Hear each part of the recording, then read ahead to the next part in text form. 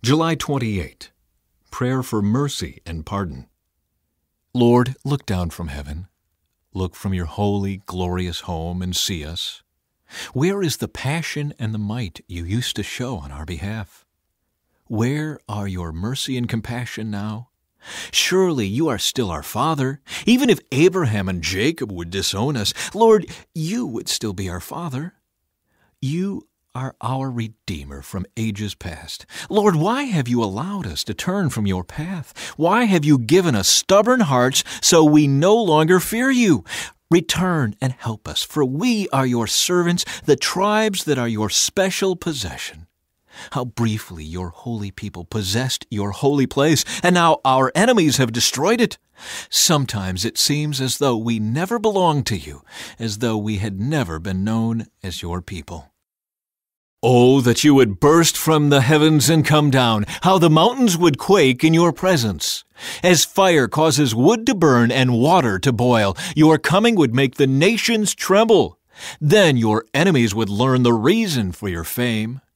When you came down long ago, you did awesome deeds beyond our highest expectations, and oh, how the mountains quaked! For since the world began, no ear has heard, and no eye has seen a God like you, who works for those who wait for him.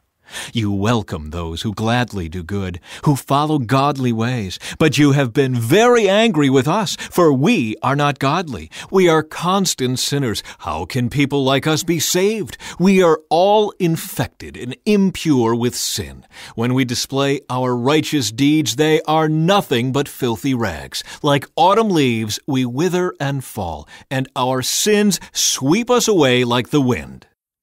Yet no one calls on your name or pleads with you for mercy. Therefore you have turned away from us and turned us over to our sins. And yet, O Lord, you are our Father. We are the clay, and you are the potter. We all are formed by your hand. Don't be so angry with us, Lord. Please don't remember our sins forever. Look at us, we pray, and see that we are all your people.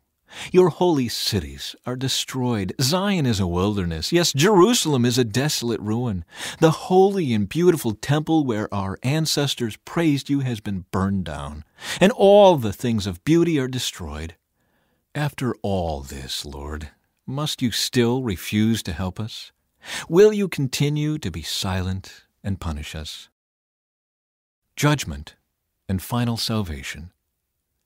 The Lord says, I was ready to respond, but no one asked for help.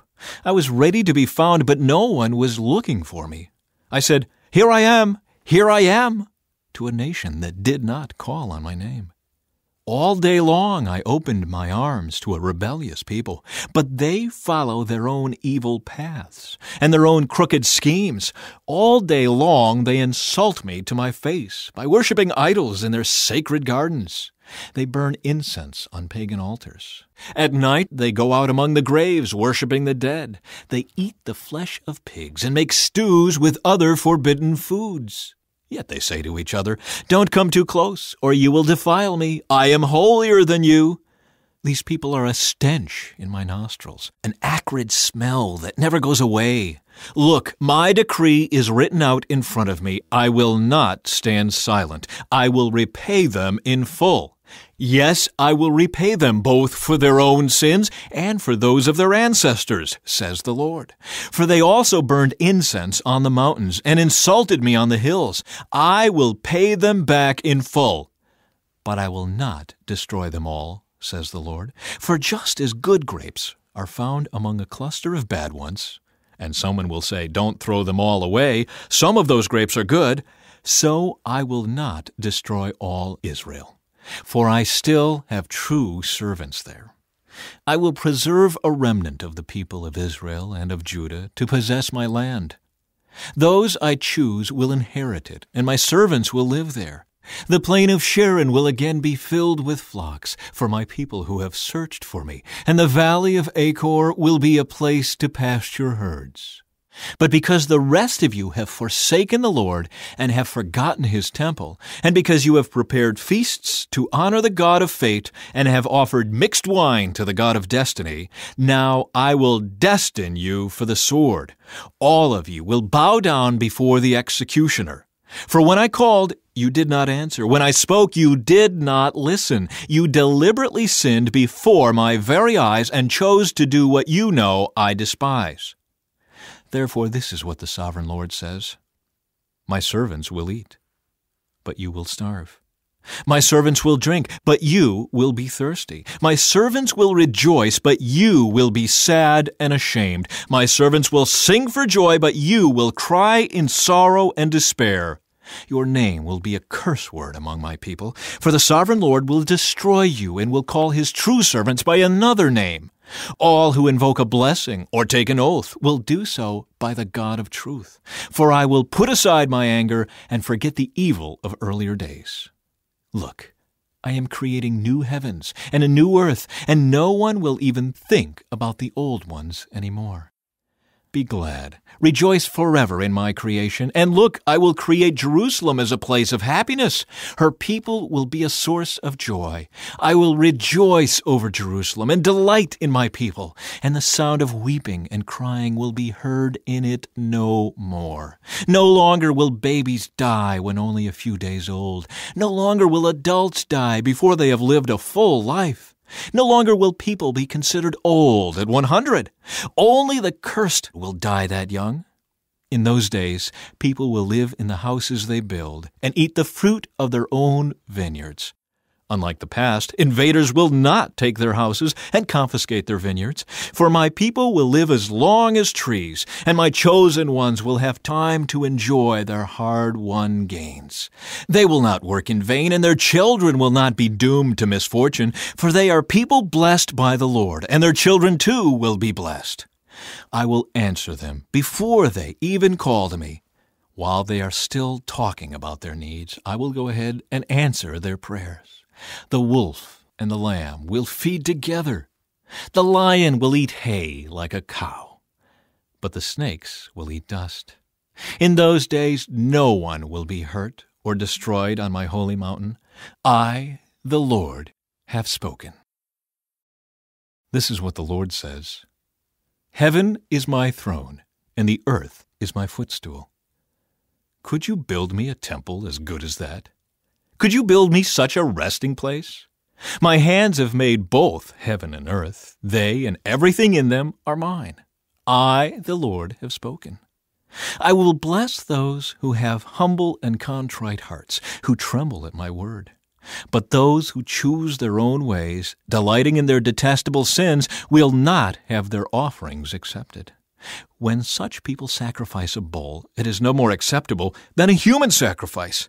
When they sacrifice a lamb, it's as though they had sacrificed a dog.